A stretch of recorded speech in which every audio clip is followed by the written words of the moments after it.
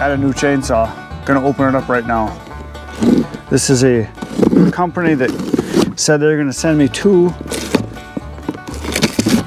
chainsaws, one to compare, but I only got this one. This is the company. It's called Wild Badger Power. So we're gonna open it up, get it charged, and check it out, and then do a video cutting a tree. It's blue, look at that. Kind of pretty. It's a lightweight one, but it'll be a nice one to use for doing stuff when I go like on hunting trips or something. It's a 40 volt. That's all I know. Look at that, it's got a little baby wrench, scrunch. Here's the charger. We're gonna plug it in right now into one of my battery packs. And so yeah, I might even have some juice on it. Let's give it a try and see. Maybe it's already charged.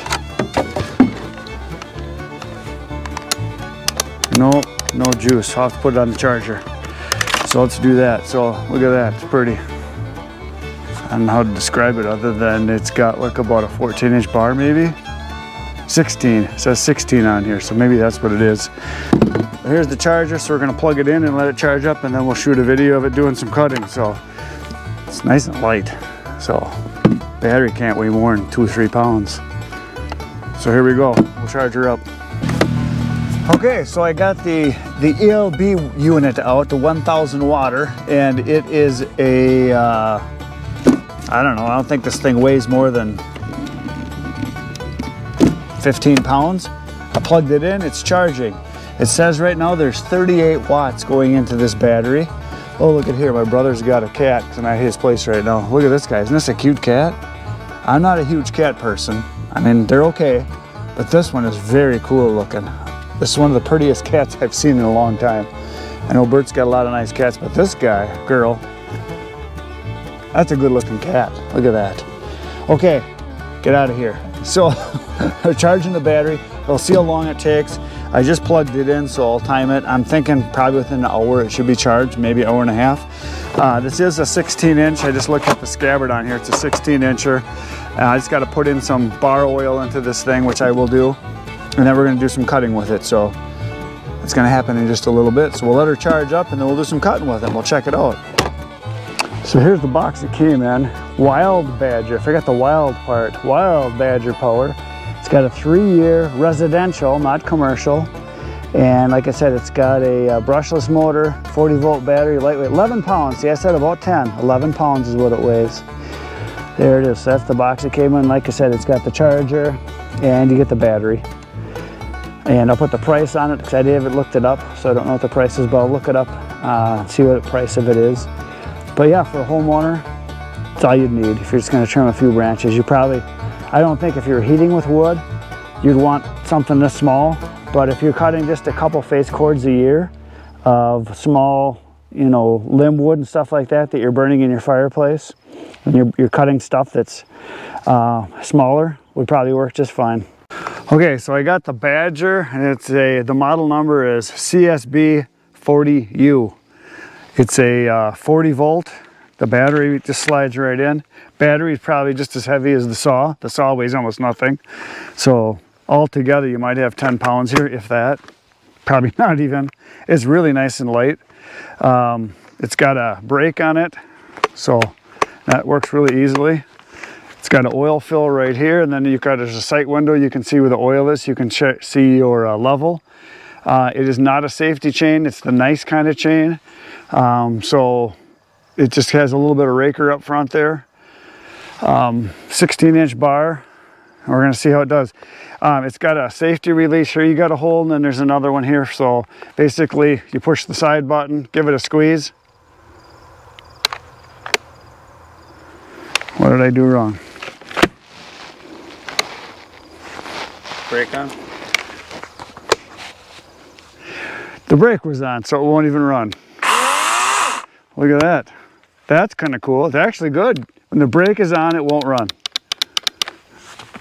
Interesting. I'm going to test the brake. It stops instantly. Very nice. So yeah, we'll give her a try here. I've got a little dead oak tree here we're going to cut on, so I'm going to give it a try. Yeah, it's got a little delay. You squeeze the the release button and then the power.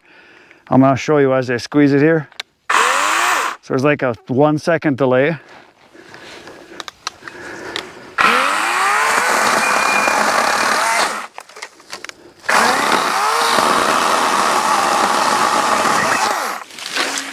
It cuts really easily, so that's kind of nice.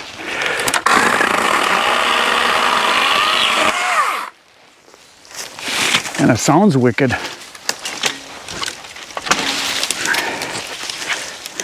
Let's just see here.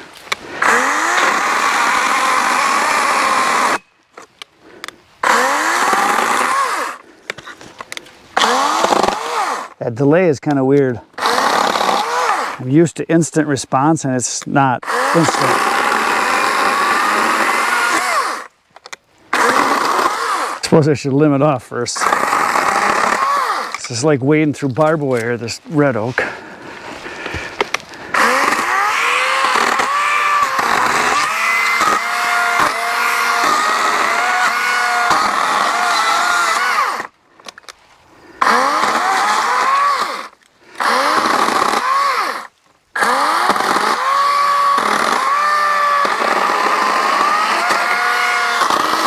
So I gotta tell you, my first instinct on the delay, it's awkward. It's real awkward because you want it to go and it's not going. So what I did on when I was living there, I just kind of kept it wide open the whole time.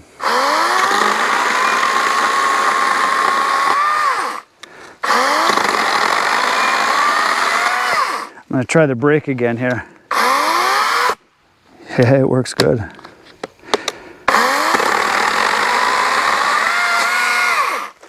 It's got plenty of power. All right, we got another tree to go cut down. Let's give another one a try. So there's another little red oak here that's dead and leaning. This red oak is super dry, so it's like some of the hardest wood there is to cut. So we're gonna cut this one up and then we're gonna try a live poplar or aspen tree that's maybe about the same size, and that should cut like butter. This thing is very sharp, it cuts really good, so I'm liking that. So we're gonna crawl in here and cut this out.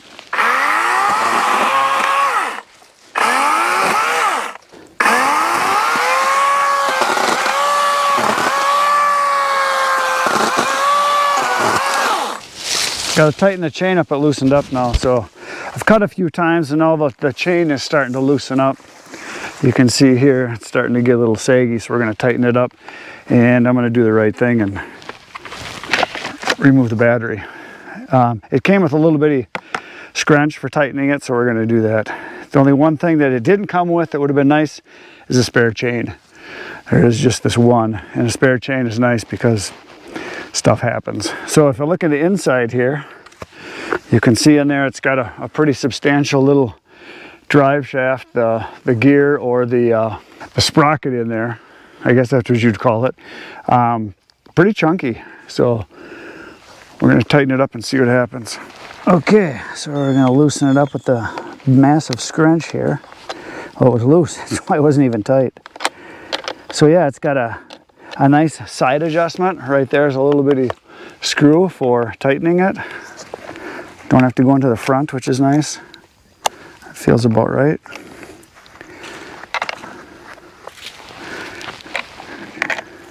I think this is probably the same size nuts on here as what's on Husqvarna's too. It looks like about the same size, I don't know, but anyway, it's a nice little scrunch, so that should work. All right, one thing else I noticed too, the battery's got a little vent on the bottom so that if it gets hot, it's vented here, vented there, and then there's a vent on the bottom here too, so that should do it.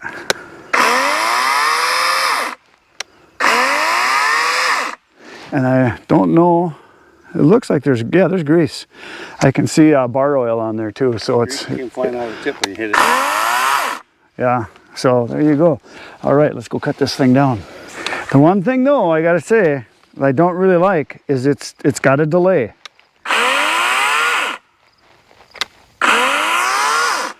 I'll just have to get used to it. I'm sure it's a safety thing, but I'll get used to it. Okay, this has got a tight lean to it, so.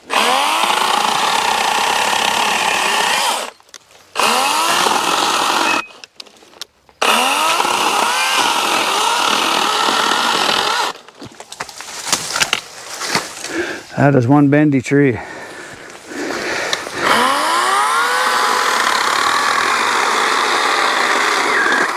I was pushing about as hard as I can, and it kept cutting. Yeah, I can stop it. If I push really hard, I can stop it. Now, one thing that's missing, there's no dogs out front. No dogs at all.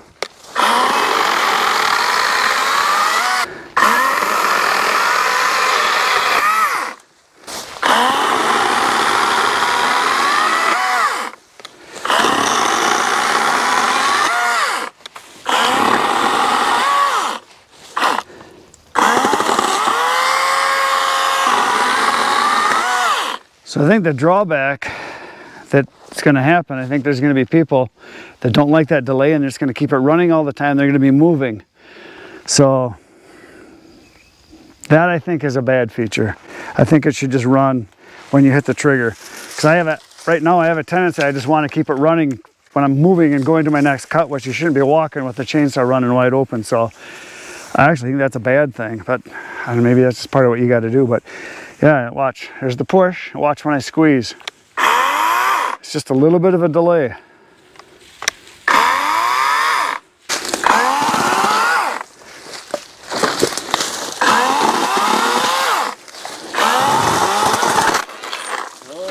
Chain, brush. Threw a chain. And I had it pretty tight. I was cutting brush, which is when you throw a chain most of the time. So to put it back on, I got the wrench right here. So I took the cover off here. Like I said, it's just the two nuts. And right here's their sprocket, and it's got two posts. And you just got to slide it back in here. And the chain catch is just a piece of plastic, it looks like right here, the catch, the safety catch. So anyway, there it is. We're going to adjust it now. All right, we're going to drop this right through here, I think.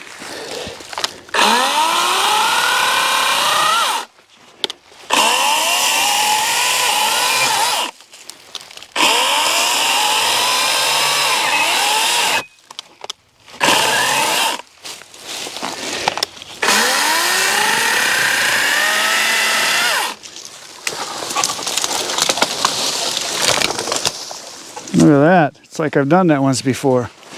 Okay, I'm going to do some limbing first.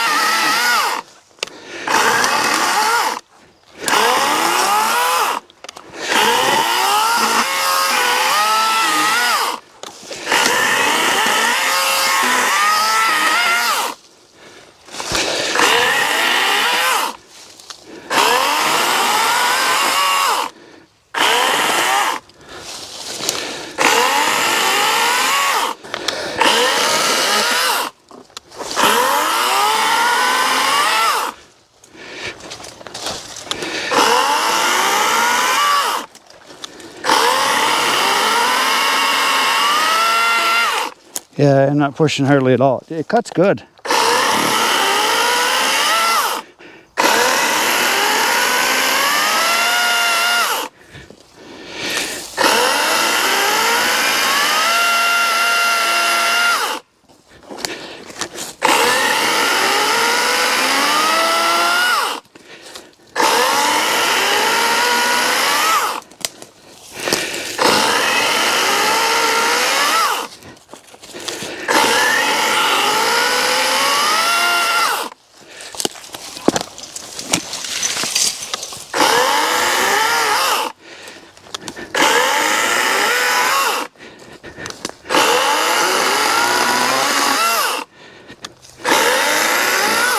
All right, I think that's that.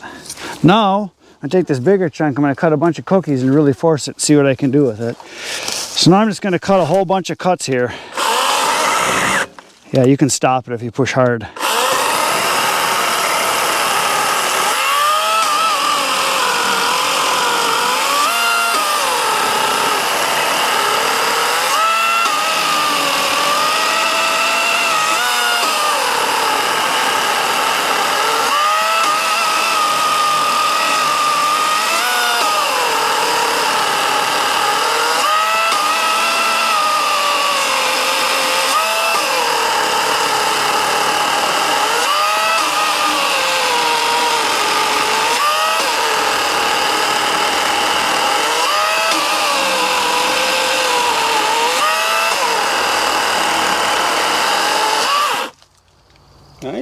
That cuts pretty dang good. Yeah, you just can't push real hard because it's obviously not a big chainsaw. I'm used to 70cc and a 90cc saw where you just lean on it. So you got to kind of feather a little bit. But for the average guy that has a yard and wants to trim a few trees, this is all he would need. I have no idea. There's no indicator on the battery here. It shows that there's, oh, there is right here. Look at this. It's got an indicator. Let's see what we got. Oh, I've used half of it up. It ain't bad. You made quite a few cuts. Yeah, so I've used half. It's got an indicator light right there, so that's kind of neat. Oh no, 3. Yep. It shows all 3, so it means it's still full, unless that end one lights up. Yeah, I got 3 out of 4, so I used a quarter of it. But yeah, works pretty nice. A bunch of cookies there, a bunch of cuts. So the thing I would do is, if you're going to get one of these, get an extra battery, because if you're going to do a lot of cutting, it does charge pretty fast, but you're going to want to have it charged.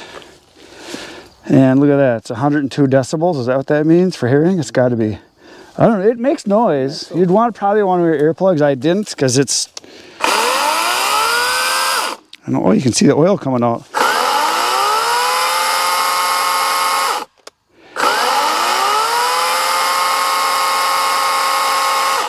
A little bit of oil coming out. I could see it fly off the end a couple times there when I was cutting. Nice and light, works pretty good.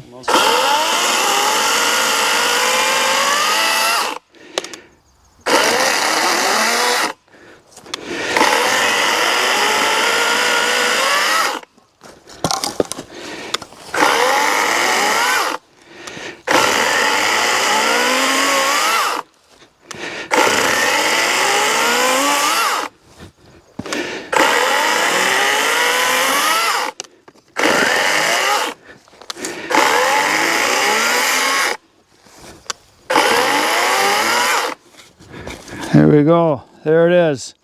The Badger Power 40 volt CSB 40U. There it is. Nice and light. You can hang on a little bitty twig, even that size. And nice. 11 pounds. I don't know how many ounces. There it is. Worked good. Didn't even use a quarter of the battery with all the cutting I did there. And I cut a lot of stuff you guys didn't see, just trying it out, cutting brush. So I cut probably twice as much as you saw on camera, because I didn't record everything, because I was just trying to get used to it and figure out how it worked before I showed you, and then trying it a little bit. My brother did a little bit of cutting. So Badger Power, there she is. That's all for today, folks. Poke the buttons. I'll be back tomorrow with some more toys. Come on back. 5:30 a.m. Right now, go watch some more videos. Good night, Irene.